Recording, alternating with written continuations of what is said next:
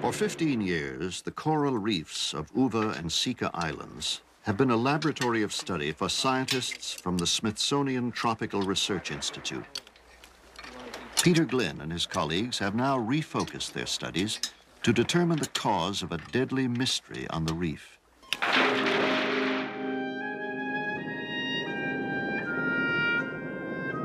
These reefs are a microcosm of life on Earth. Thousands of species living together, all of them dependent on a type of plankton that live in the coral. But early in 1983, disaster struck here as well. During the same period in which weather went wild on land, the symbiotic plants that live inside the tissue of the coral died and streamed off. In places, the reef is beginning to recover, but great parts still remain devastated. Studying its rebirth, Glynn is looking for the cause of the coral's death. He first suspected that the destruction was triggered by man-made pollution. Once the die-off had begun, the crown of thorns starfish moved in to further decimate the coral. The feisty little guardian shrimp that normally protect the reef could not stop them. But there was little evidence of pollution. Something else had attacked the hardy reef. Perhaps an abrupt temperature change. A temperature change could be connected to El Nino, a warming trend known to disrupt the waters off Peru. There, warm waters raise the temperature above the tolerance for life.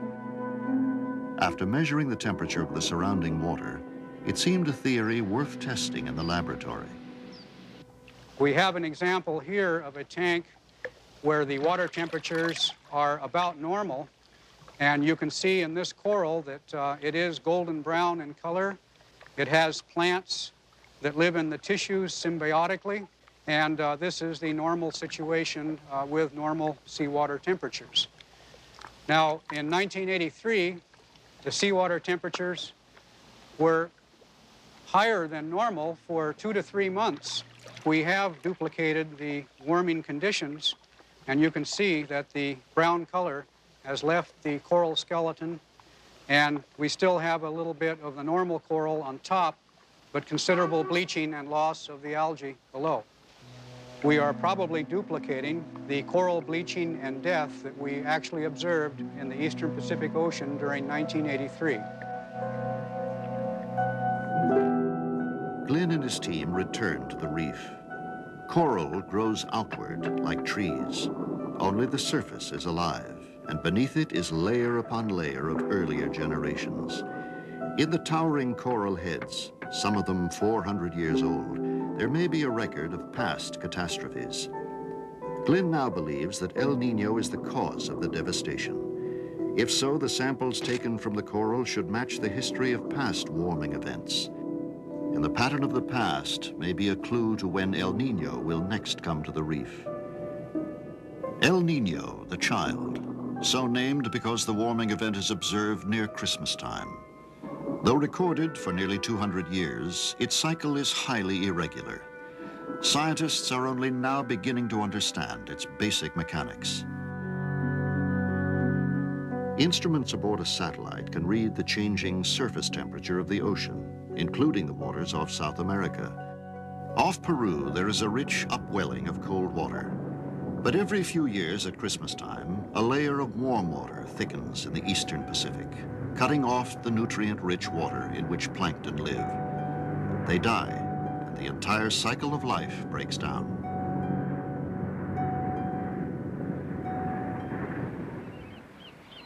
A satellite study of El Nino has been conducted at the Scripps Institution of Oceanography. Robert Bernstein, plotting the surface temperature of the ocean, has pieced together a map from 1982 and 83. His study covers the entire Pacific Ocean.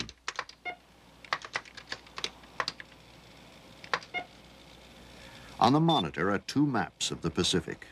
Normal conditions for December are above, the El Nino year below. Temperature is shown by color, blue and green the coolest, orange and red the warmest. The upwelling is a tongue of cool blue water that extends outward from the coast of South America. But in 1983, it is capped and snuffed out as the water temperature rises as much as 15 degrees Fahrenheit.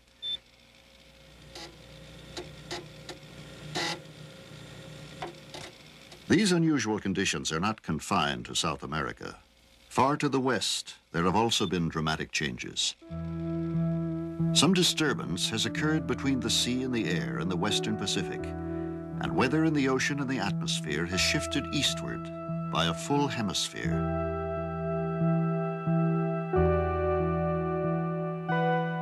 The dramatic disturbance is reflected in the atmosphere. Satellite photos above the Pacific show how the normal cloud patterns of the trade winds break into disarray. Scientists realize these fluctuations are far larger than just a warming trend off South America. These oscillations in the Southern Ocean are even connected to the monsoons in Asia and play havoc with the weather of nearly 70% of the world. In late 1984, an international symposium is convened in Paris. From around the world, scientists come together to sort through the global implications of the discovery. And that's a major project. Australia had some very severe droughts, in particular in places which normally don't have drought. Now in the Philippines, the El Nino has done a devastating effect very recently when 2 typhoons passed through the country within a period of 10 days that devastated the country and cost millions and millions of dollars. All the major droughts in India, in fact, some of the major famines in India, they were all occurred during the El Nino years. A decade of research begins to explore the intricate connections between the ocean and the atmosphere. The goal, to learn how and when air and sea go out of balance, and to predict when it might occur again, before another massive El Nino strikes.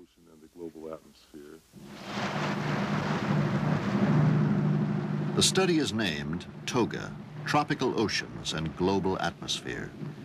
The research vessel Discoverer embarks on the first voyage in a decade of study that will involve over 50 countries, hundreds of vessels, and thousands of researchers. Because of its huge size, oceanographic information on the Pacific is far from adequate. TOGA promises to add dramatically to the knowledge scientists now have of the globe's largest ocean. Data recording buoys that radio information to land will be stationed across the Pacific. The weather of the atmosphere changes daily, but the ocean has a memory. Its weather may continue over months or years. Researchers will investigate just how one affects the other.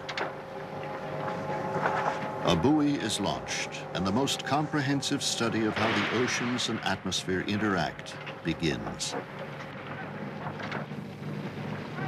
Floating sentinels in the Pacific may shed light on events that affect the lives of millions. And scientists may discover that ocean and atmosphere are one continuous system, from the top of the sky to the floor of the deep sea.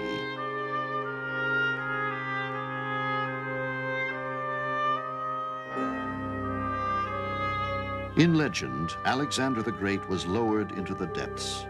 Inside his crystal sphere, he became the first traveler to observe the wondrous and strange creatures that inhabit the ocean. In this century, the trip was repeated by inventor Otis Barton and zoologist William Beebe. Their bathysphere was made not of crystal, but steel.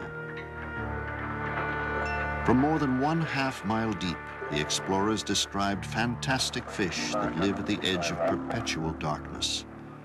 Unable to photograph what they saw, they relayed their descriptions to an artist on deck. The paintings appeared in the pages of the National Geographic magazine. Life forms seen for the first time. Fanged and luminescent, they too seemed like creatures born in legend.